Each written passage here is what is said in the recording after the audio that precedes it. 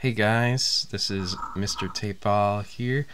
Today we're gonna do a reaction slash retrospective video on me and my sister's first time at New York Comic Con. Just kind of give our opinions on it, what we thought was really cool, and what we think would be an improvement for the con going forward. And yeah, I hope you guys enjoy the video. So, yeah, this is our first time going to the con, to New York Comic Con, that is. And I thought it was a pretty, kind of stressful, but also very thrilling experience. It was definitely fun. It was a little less organized than I would have liked. Not as many signs around for where to go for things as past conventions that we've been to. Yeah, this was I think our fourth major convention we've been to, because we've been to Terrificon in Connecticut, Rhode Island Comic Con, CT Horror Fest, as some of my viewers have seen before, and I think that's it. We've been to CT Horror Fest twice. Yes, all other cons we've been to first. And New York Comic Con is the biggest one we've been to so far. And I do agree that granted, it was the first big one since COVID-19. So that made it really more packed than it's been before, I think. Because some of our friends had gone there before, and they said this year was kind of small. So I can't imagine what it'd be like at full capacity with huge stars. Because it was really packed. If there was a fire, people probably would have gotten trampled to death or something. Right, and the escalators kept breaking down, which is super unsafe. Yeah, that was kind of scary. It was kind of like you mentioned how it was Final Destination 5 or something. Yeah. Granted, I think they got their hair trapped in it. I don't remember. I don't know. Every time we walked up it when it wasn't working, I was worried it would start up and we would fall to our deaths. I mean, luckily no one got hurt, as far as we were aware. I mean, we only went there on Sunday because we couldn't really afford to be there all 4 days. It would have been cool. And that's definitely one thing I think I would recommend if anyone hasn't gone there before like we have. Definitely try and go there for at least 2 days, because there's so much to do, and trying to rush through everything, it gets very exhausting really quickly.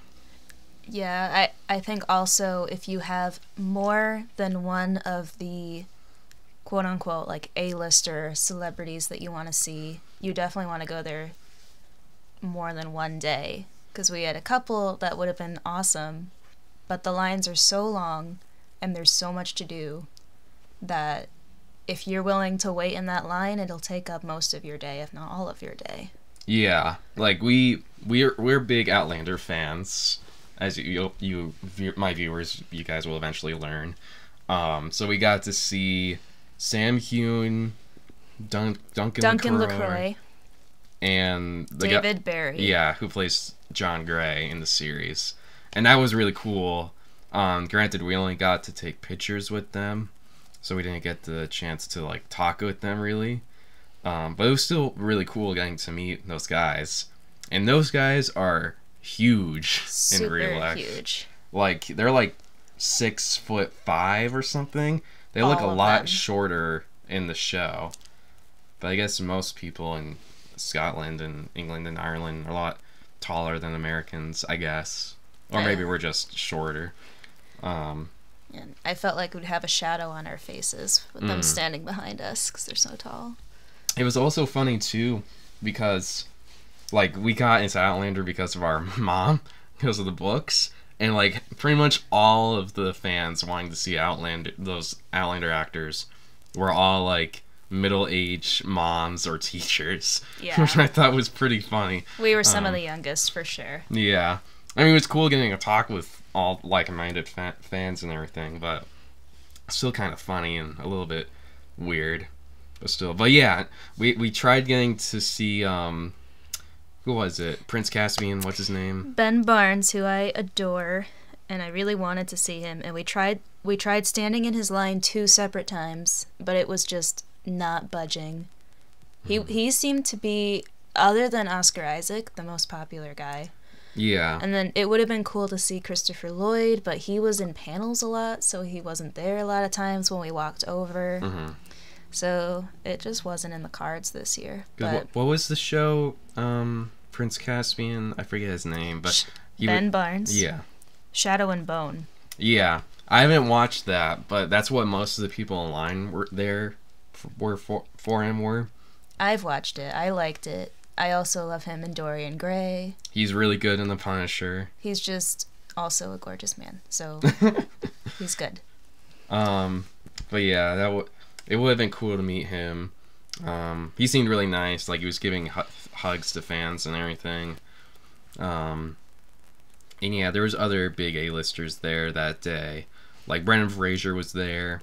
We didn't see him at all. He was either in panels or something like that all day, because we couldn't even get a glimpse of him. And Daniel Radcliffe was supposed to be there, but we didn't see him. I mean, granted, if you guys don't know, like New York Comic Con, it's like one of the biggest cons in the US, I think. And this building was like 4 levels, and we only went on 2 levels, I think. Well, or 3. The basement level is all meant to be like playing games. So like Magic the Gathering, Dungeons and Dragons, and then there was a bunch of like video games. That's what all those signs were saying, and we talked to one of the guys sort of helping people out. And then the second floor was like the merchandise, which we didn't get to walk around as much as we probably would have liked to.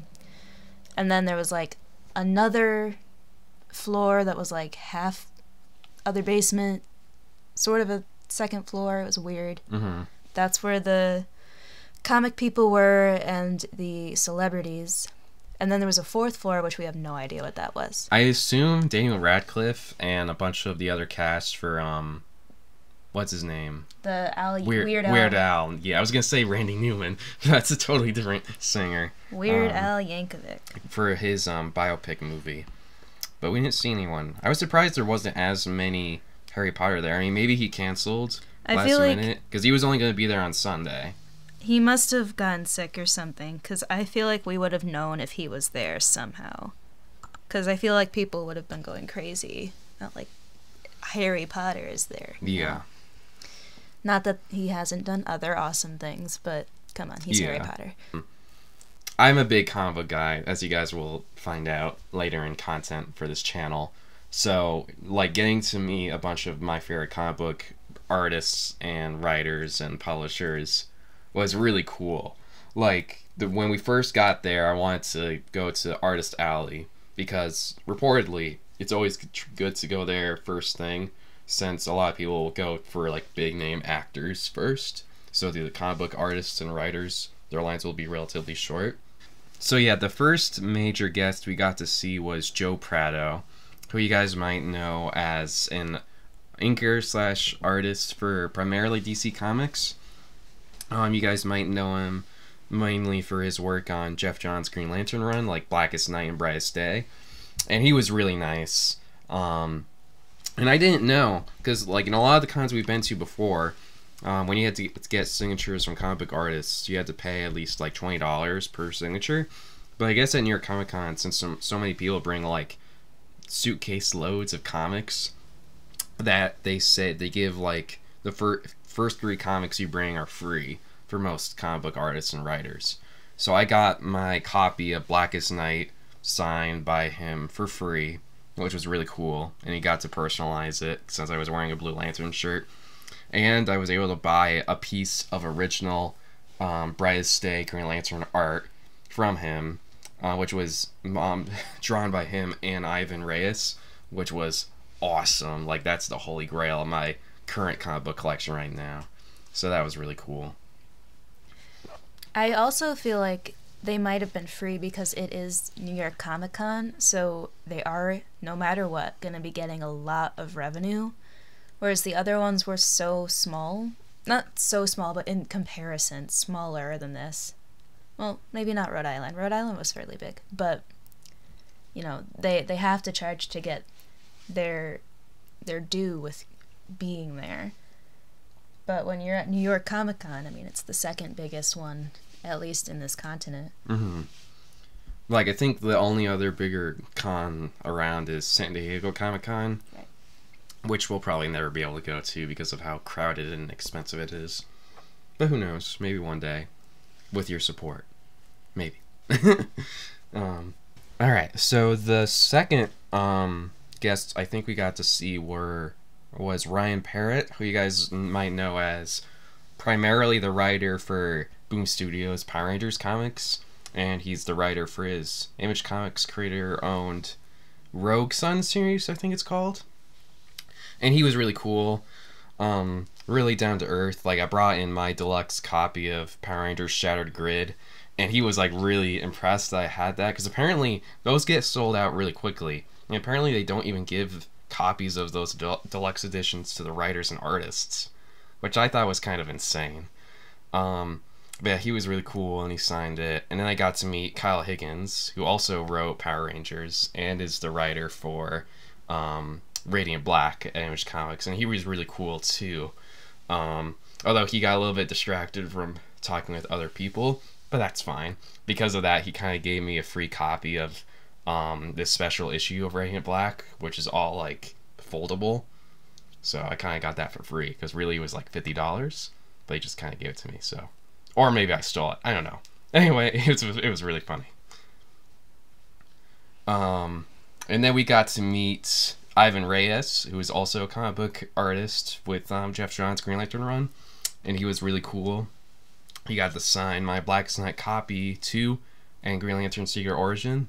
I didn't get a piece of original art from him, and granted, he did also draw the piece I got from Joe Prado, but he had a lot of really cool art, like this art of Kyle Rayner Parallax, but it was like $1,000, so I couldn't afford that. And then we also got to meet James Tynion IV, who you guys might know as the writer for Something Is Killing the Children, The Department of Truth, Batman, Justice League Dark, and so many other great titles.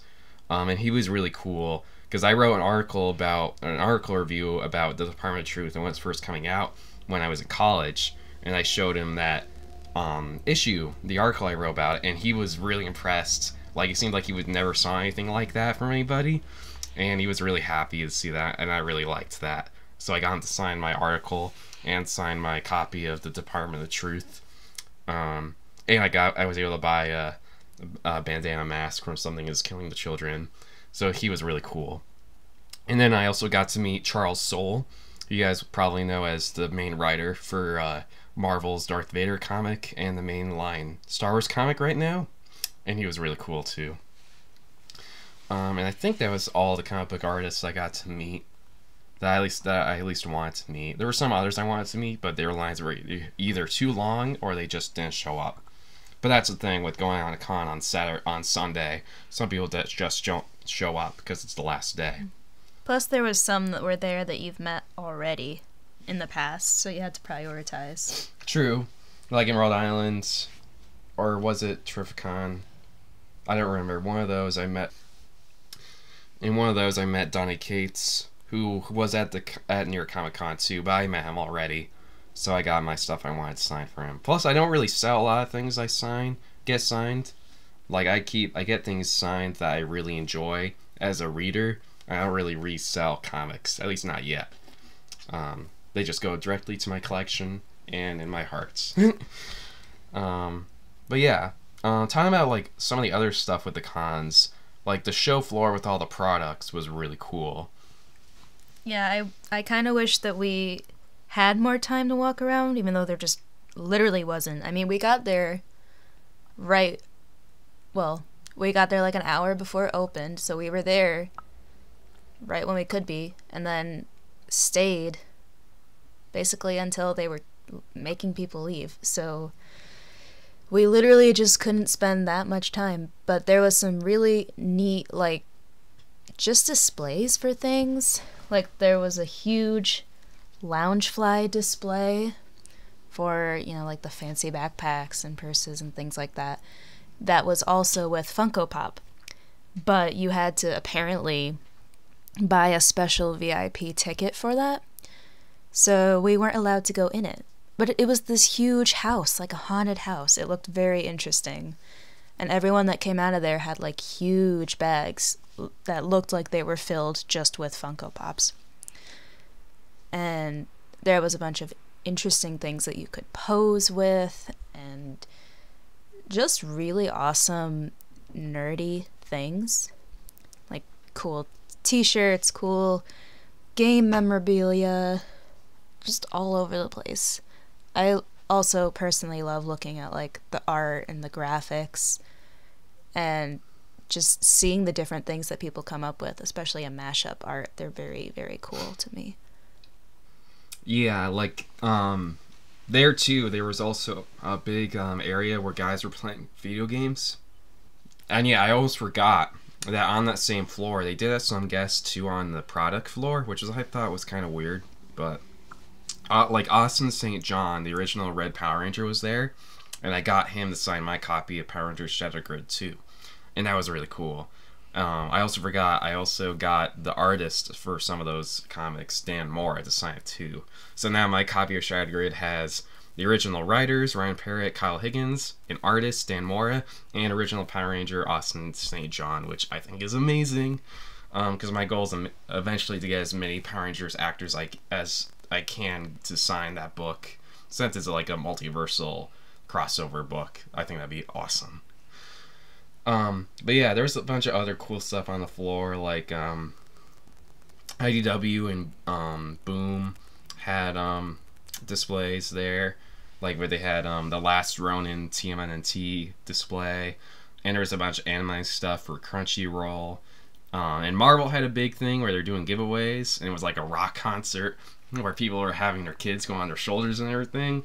Like, that was kind of crazy. That was for like the last 10 minutes too. Like, you didn't hear people talking about it until they were like, the convention closes in 10 minutes.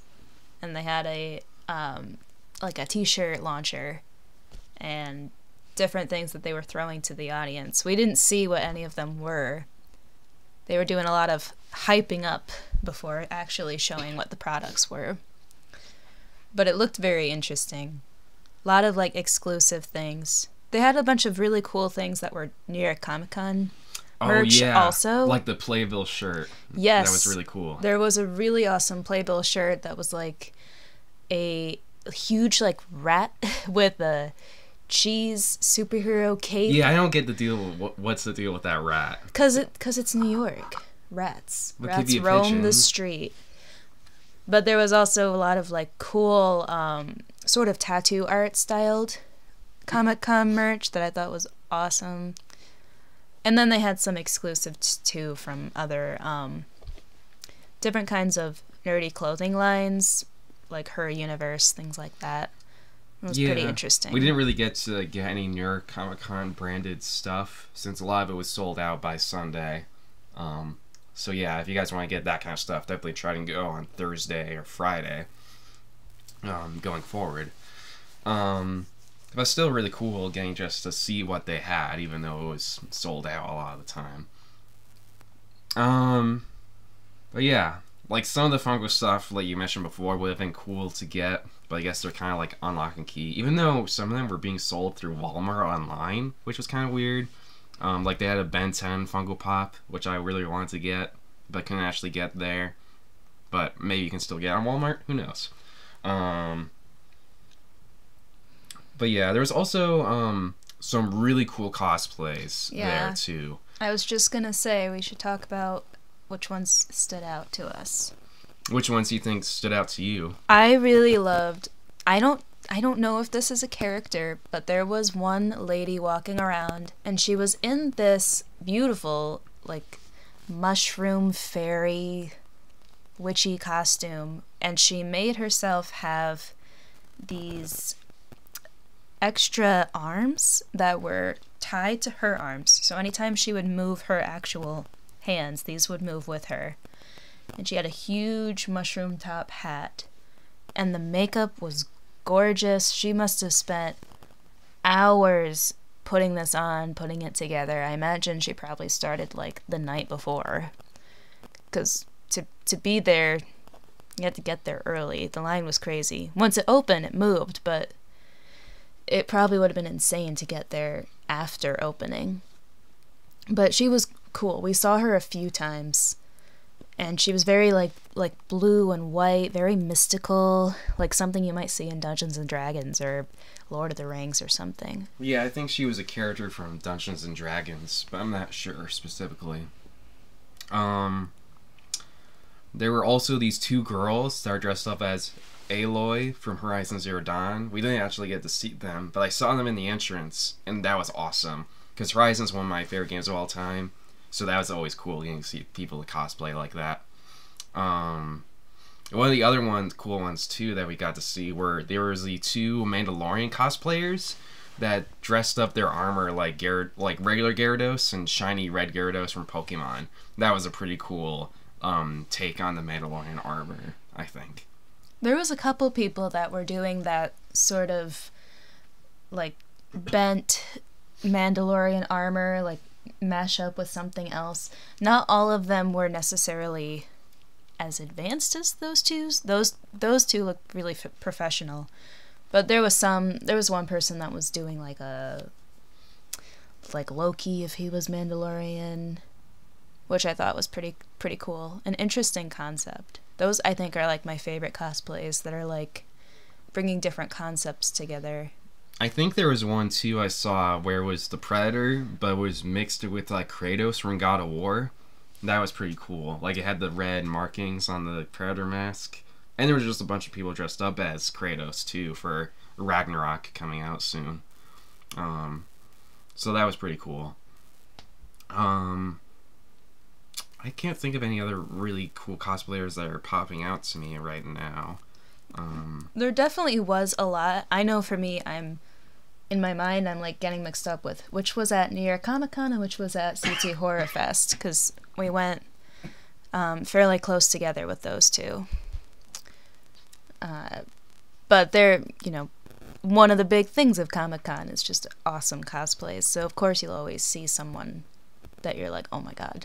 Yeah, we always wanted to try and cosplay too, but it just costs so much money and time to make really good costumes, and we don't want to make like really cheap looking ones. I mean, we tried doing stuff like that before, like for CD Horror Fest, we tried doing some horror themed cosplays because those are kind of easier than like big comic book or movie cosplays. But maybe one day we'll do something cool. Yeah, I feel like if you're gonna do it, if you can afford to and you have the time to, it's a great challenge to try to go all out with it. And probably awesome and super fun just to do the process. But yeah, overall, I'd say the con was really exciting, a little bit stressful. The bathrooms too. Be prepared to wait. Even for us guys, you gotta wait for lines, because it's crazy. There definitely was a good amount of bathrooms. It's just that there was so many people that it was crazy.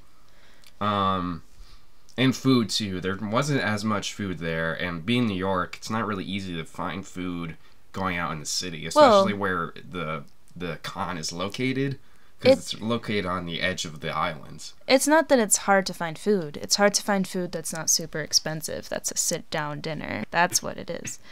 There was like, they had like a bunch of spin your own cotton candy machines and things like soft pretzels, and there was a whole line of food trucks when you come in, but it seemed like it would be hard to come in and go out and come in again to get the food from there. And I imagine, there's not really seating, so it's probably very difficult to walk around while you're eating those types of food. Like, they were things like very sloppy burgers and popcorn. Yeah, popcorn, lots of popcorn. Tacos. That smelled great, but we never had any. Yeah, it just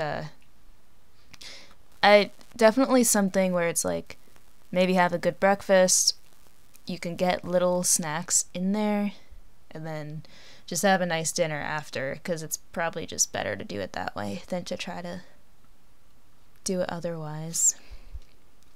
I think there was like a cafeteria thing, but it it was basically like a Starbucks, so not really food, just little appetizers again. Oh yeah, I forgot to mention, there was a lot of people cosplaying for Moon Knight, so that was pretty cool.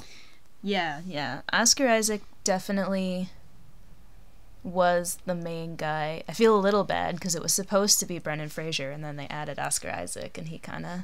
There was a lot of people dressing up as Brendan Fraser's character in The Mummy, but I noticed there was a lot that looked more like Indiana Jones than his actual character, just because they would try to incorporate like a hat, and it, to me, I feel like their costumes are so similar, you should do a little distinction. Like in The Mummy, he kind of wears an ascot sometimes. Maybe add that to be like, I am not Indiana Jones, even though that's a great character. But felt a little bad. I'm like, Brendan Fraser's coming out for the first time in a long time. And Oscar Isaac, he kind of stole his thunder a little bit. Yeah. Not that you're not a good actor, but Brendan Fraser is a treasure. I mean, I'm not a big Oscar Isaac fan myself. Like, sure, he's okay in Star Wars and X-Men, but I don't know. I think he's a little bit cocky for my taste, but that's just me. If we, like, saw Brendan Fraser around and knew that he was there, I definitely would have liked to have tried to get in his line, but like I said before, every time we were near him, you didn't even see him sitting there, so... You know, shoulda, woulda, coulda, I guess, but there's always okay. Next year. Yeah, maybe he'd come back, because it seems like his fans are accepting him so much. Yeah. Maybe he'll go into doing especially things again. because of stuff like Doom Patrol. Like, that helped his career a lot. Well, and Texas Rising. Watch that show if you guys haven't. He's great in it. It's a great historical show. Well, and The Whale that just came out has insane reviews. I still haven't seen it, but people are raving about it. That's what he keeps getting awards for.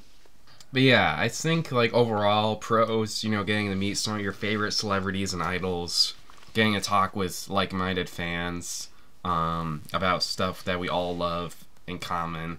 Cons for the con definitely were lack of space and kind of lack of food.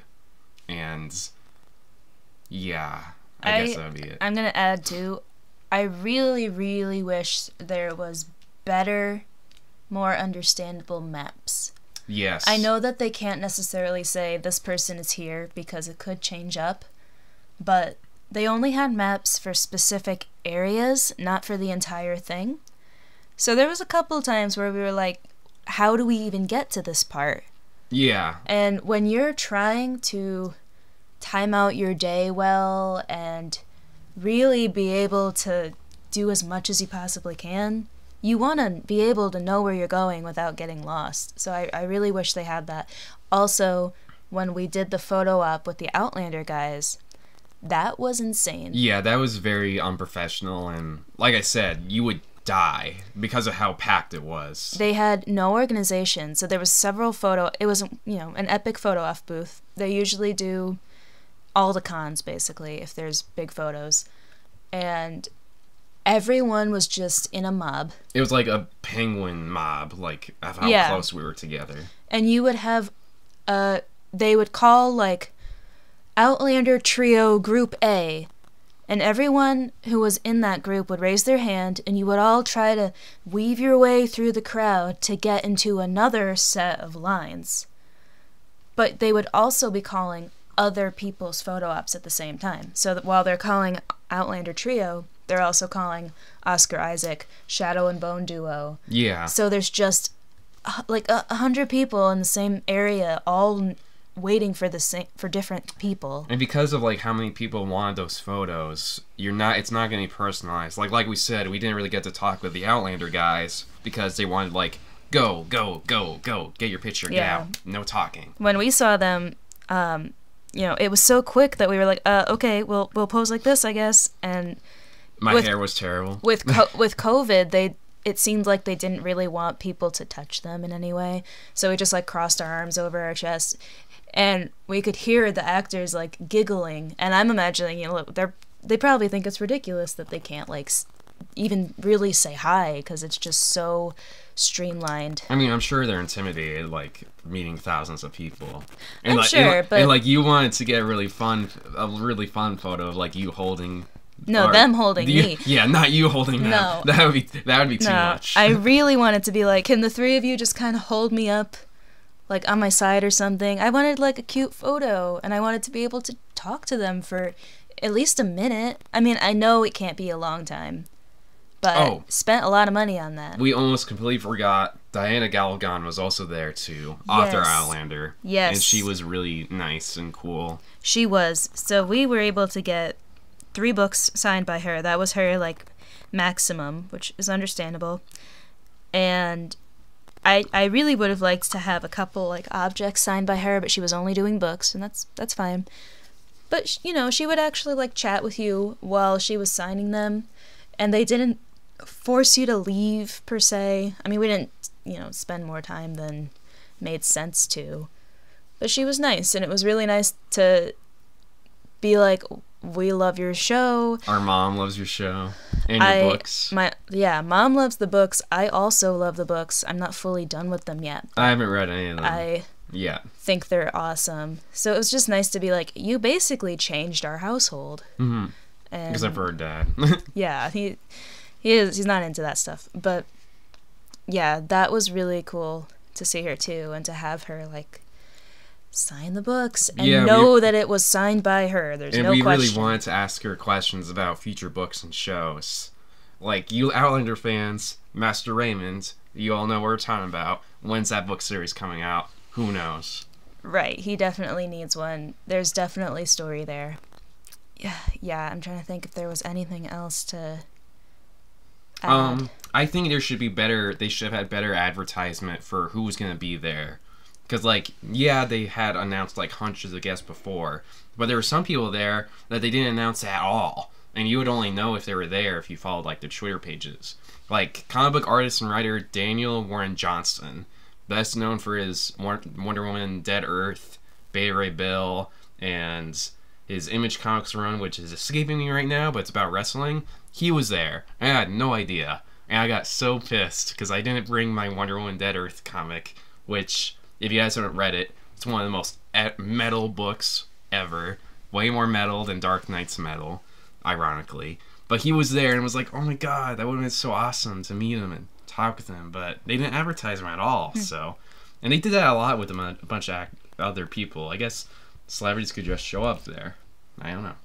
It's interesting to me how there's so many comic book writers and artists that use all 3 of their names.